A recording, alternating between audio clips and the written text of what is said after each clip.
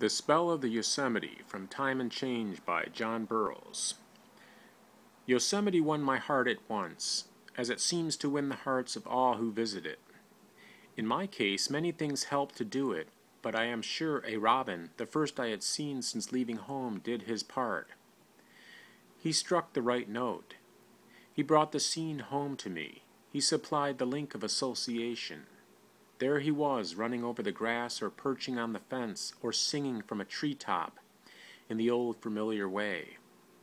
Where the robin is at home, there at home am I. But many other things helped to win my heart to the Yosemite.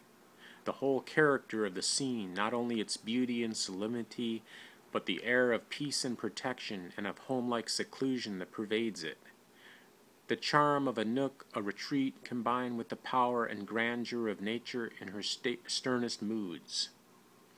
After passing from the hotel at El Portal, along the foaming and roaring Merced River, and amid the tumbled confusion of enormous granite boulders shaken down from the cliffs above, you cross the threshold of a great valley, as into some vast house or hall carved out of the mountains, and at once feel the spell of the brooding calm and sheltered seclusion that pervades it. You pass suddenly from the tumultuous, the chaotic, into the ordered, the tranquil, the restful, which seems enhanced by the power and grandeur that encompass them about. You can hardly be prepared for the hush that suddenly falls upon the river, and for the gentle, rural, and sylvan character of much that surrounds you. The peace of the fields, the seclusion of the woods, the privacy of sunny glades, the enchantment of falls and lucid waters, with a touch of human occupancy here and there, all this set in that enormous granite frame, 3,000 or 4,000 feet high, ornamented with domes and spires and peaks still higher. It is all this that wins your heart and fills your imagination in the Yosemite.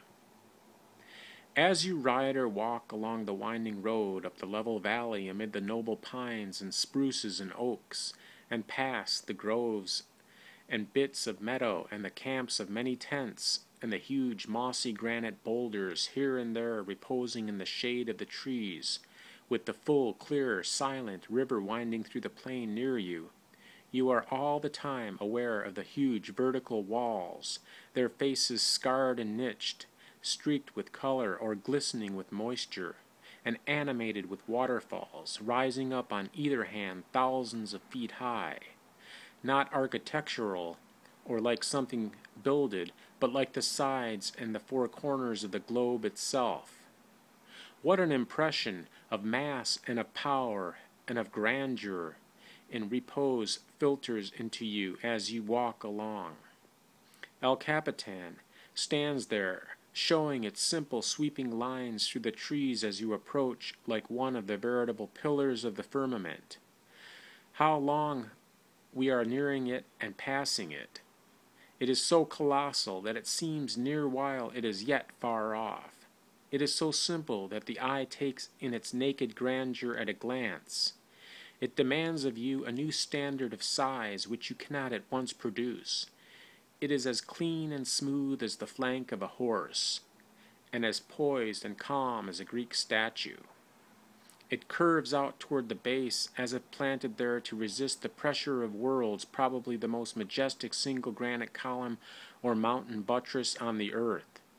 Its summit is over 3,000 feet above you.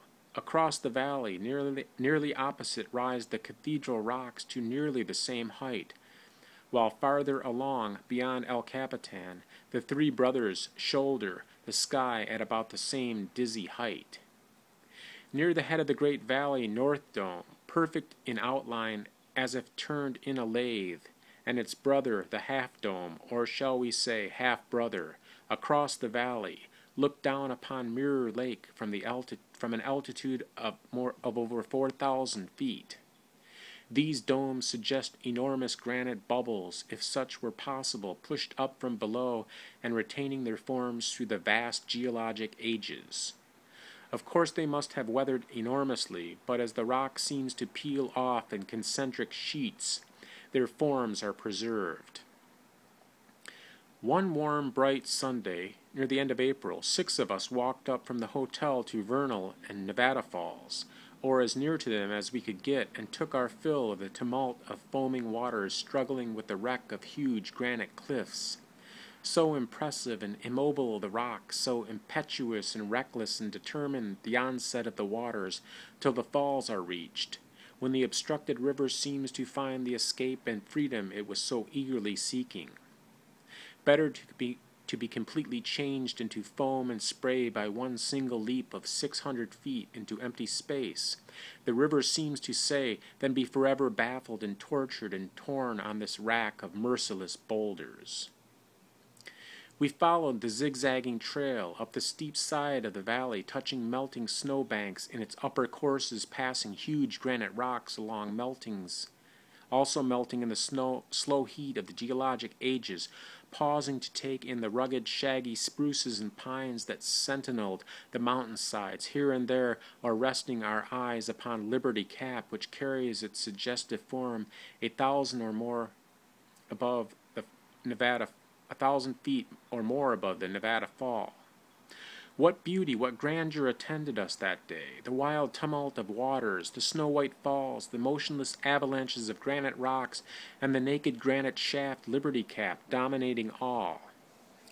And that night, too, when we sat around a big campfire near our tents in the valley and saw the full moon come up and look down upon us from behind Sentinel Rock, and heard the intermittent booming of Yosemite Falls sifting through the spruce trees that towered around us, and felt the tender, brooding spirit of the great valley itself touched to the lyric intensity of the grandeurs on every hand steal in upon us and possess our souls.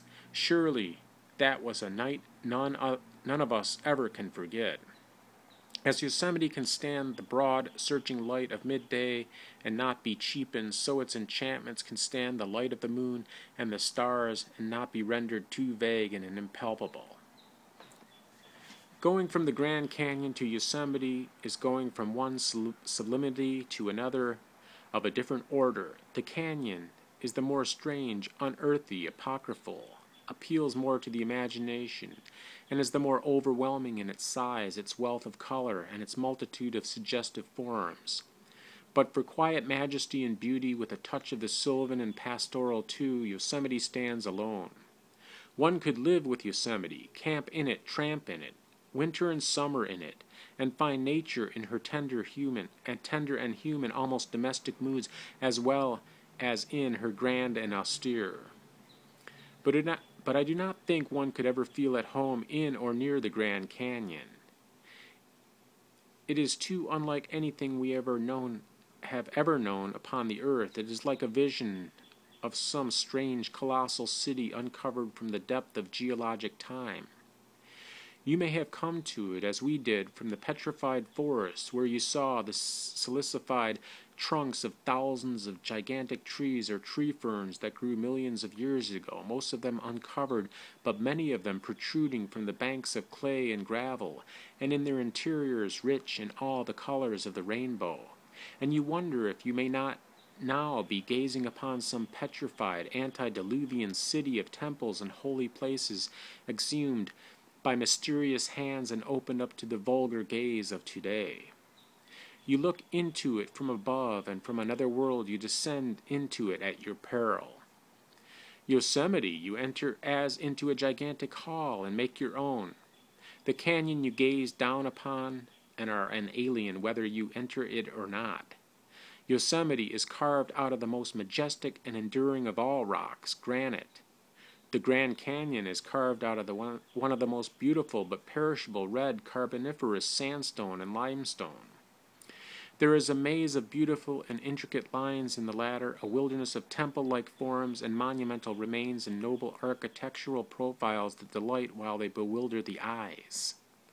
Yosemite has much greater simplicity and is much nearer the classic standard of beauty. Its grand and austere features predominate. Of course, but underneath these and adorning them are many touches of the idyllic and the picturesque. Its many waterfalls fluttering like white lace against its vertical granite walls, its smooth level floor, its noble pines and oaks, its open glades, its sheltering groves, its bright, clear, winding river, its soft voice of many waters, its flowers, its birds, its grass, its verdure, even its orchards of blooming apple trees, all enclosed in this tremendous granite frame. What an unforgettable picture it all makes, what a blending of the sublime and the homelike and familiar it all is. It is the waterfalls that make the granite alive and bursting into bloom, as it were. What a touch they give, how they enliven the scene, what music they evoke from these harps of stone. The first leap of Yosemite Falls is 1,600 feet. 1,600 feet of a compact mass of snowy rockets shooting downward and bursting into spray around which rainbows flit and hover. The next leap is 400 feet, and the last 600. We tried to get near the foot and inspect the hidden recess in which this airy spirit again took on a more tangible form of still running water, but the spray over a large area fell like a summer shower, drenching the trees and the rocks and holding the inquisitive tourist off at a safe distance. We had to beat a retreat with dripping garments before we got within 50 yards of the foot of the fall. At first I was surprised at the volume of water that came hurrying out of the hidden recess of dripping rocks and trees, a swiftly flowing stream 30 or 40 feet wide and 4 or 5 feet deep. How could that comparatively narrow curtain of white spray up there give birth to such a full, robust stream? But I saw that in making the tremendous leap from the top of the precipice, the stream was suddenly drawn out as we stretch a rubber band in our hands, and that the solid and massive current below was like the rubber again relaxed. The strain was over, and the united waters deepened and slowed up over the rocky bed. Yosemite for a home or a camp, the Grand Canyon for a spectacle. I have spoken of the robin I saw in Yosemite Valley. Think how forlorn and out of place a robin would seem in the Grand Canyon. What would he do there? There is no turf for him to inspect. There are no trees for him to perch on. I should as soon as expect to find him amid the pyramids of Egypt or amid the ruins of Karnak. The bluebird was in Yosemite also, and the water ouzel haunted the lucid waters. I noticed a peculiarity of the oak in the Yosemite that I never saw elsewhere. Footnote: I have since observed the same trait in the oaks in Georgia, probably a characteristic of this tree in southern latitudes. A fluid or outflowing condition of the growth above ground, such as one usually sees in the roots of trees, so that it tended to envelop and swallow, as it were, any solid object with which it came in contact. If its trunk touched a point of rock, it would put out great oaken lips several inches in extent, as if to draw the rock into its maw. If a dry limb was cut or broken off a foot from the trunk, these thin oaken lips would slowly creep out and envelop it, a sort of western omnivorous trait appearing in the trees. Whitman refers to the slumbering and liquid trees. These Yosemite oaks recall his expression more surely than any of our eastern trees. The reader may create for himself a good image of Yosemite by thinking of a section of 7 or 8 miles of the Hudson River midway of its course and emptied of its water and deepened 3,000 feet or more, having the sides nearly vertical, with snow-white waterfalls fluttering against them, here and there the famous spires and domes planted along the rim, and the landscape of groves and glades with its still, clear, winding river occupying the bottom. One cannot look upon Yosemite or walk beneath its towering walls without the question arising in his mind, how did all this happen? What were the agents that brought it about? There has been a great geologic drama enacted here. Who or what were the star actors? There are 2 other valleys in this part of the Sierra, Hetch Hetchy and Kings River, that are almost identical in their main features, though the Merced Yosemite is the widest of the 3. Each of them is a tremendous chasm in the granite rock, with nearly vertical walls, domes, El Capitans, and Sentinel and Cathedral rocks and waterfalls, all modeled on the same general plan. I believe there is nothing just like this trio of Yosemites anywhere else on the globe. Guided by one's ordinary sense of judgment alone, one's judgment as developed and disciplined by the everyday affairs of life and the everyday course of nature, one would say, on beholding Yosemite, here is the work of exceptional and extraordinary agents or world-building forces. It is as surprising and exceptional as would be a cathedral in a village street or a gigantic sequoia in a grove of our balsam firs. The approach to it up the Merced River does not prepare one for any such astonishing spectacle as awaits one. The rushing, foaming water amid the tumbled confusion of huge granite rocks in the open V-shaped valley are nothing very remarkable or unusual. Then suddenly you are on the threshold of this hall of the elder gods. Demons and furies might lurk in the valley below, but here is the abode of the serene, beneficent Olympian deities. All is so calm, so hushed, so friendly, yet so towering, so stupendous, so unspeakably beautiful. You are in a mansion carved out of the granite foundations of the earth, with walls 2,000 or 3,000 feet high, hung here and there with snow-white waterfalls, and supporting the blue sky on domes and pinnacles still higher. Oh, the calmness and majesty of the scene, the evidence of such tremendous activity of some force, some agent, and now so tranquil, so sheltering, so beneficent. That there should be 2 or 3 Yosemites in the Sierra, not very far apart, all with the main features singularly alike, is very significant, as if this kind of valley was latent in the granite of that region, some peculiarity of rock structure that lends itself readily to these formations. The Sierra lies beyond the southern limit of the great continental ice sheet of late tertiary times, but it nursed and reared many local glaciers, and to the eroding power of these its Yosemites are partly due. But water was at work here long before the ice, eating down into the granite and laying open the mountain for the ice to begin its work. Ice may come and ice may go, since, says the river, but I go on forever. Water tends to make a V-shaped valley, ice a U-shaped one, though in the Hawaiian Islands, where water erosion alone has taken place, the prevailing form of the valleys is that of the U-shaped.